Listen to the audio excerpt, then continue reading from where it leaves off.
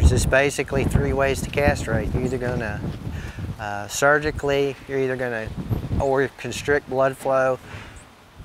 Other is vaccinations. We don't have any products, but that's being worked on, where you just vaccinate an animal and it will hinder the release of testosterone. And there's research going into that, so that's coming. You'll see, I think, more that pain control, and castrations it's being shown that it does improve performance. So I think you're going to see more and more people start to use some type of pain control in if you're doing surgical castrations, and probably even given local anesthetic is probably going to become more of the normal in the future too. So I know some veterinarians are already doing all of those already, especially if they have any size to them.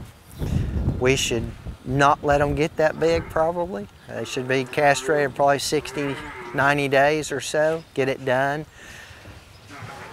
If those of you want to use the big bands, Calicrate Bander or Easy Bander or any of those things, obviously the advantage that there's no blood, but I think the myth that there is some type of performance that you get out of that by letting them hang onto those testicles as long as you can, that weight gain you'll get from testosterone, I think that's been proven pretty much. If we get them castrated early, implant them, you're not going to see any difference in that, and I guarantee it's a lot easier to get it done when they're 60, 90 days or less than letting them get 6 months or so. You know, I didn't coin, I think Dan Thompson coined the phrase, you know, the longer the animal's attached to the testicle, the more the longer the testicle's attached to the animal, more attached the animal is to the testicle. So get it done early. And so questions that, you know, about do you give an antibiotic if you do a surgical castration?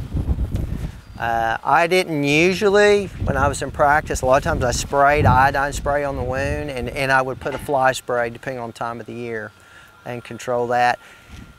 If it's real muddy or something, it might be something you would consider, because you worry about mud splashing up on that incision and getting you an infection. So those are things you might think about. And I can show you my instruments when we get back. I don't know if any of you used a Newberry knife or not, or know what that is. There's a couple of different ways to do surgical. I mean, I've got it and I didn't hardly ever use it. I mean, I was a scalpel person that just cut the bottom of the bag off about a third of the way. And I was more of a pull, strip them down and pull the testicles. I did use the emasculators some if they were big, but the little ones I had better luck just pulling them than I did using the emasculator. So, so the Newberry knife cuts and slits the bag, so you don't have to worry about cutting your fingers. I've got scars on my fingers from the castrations I've done when got kicked and the scalpel blade slashes your finger and all that. So the Newberry knife protects you from having that happen to you.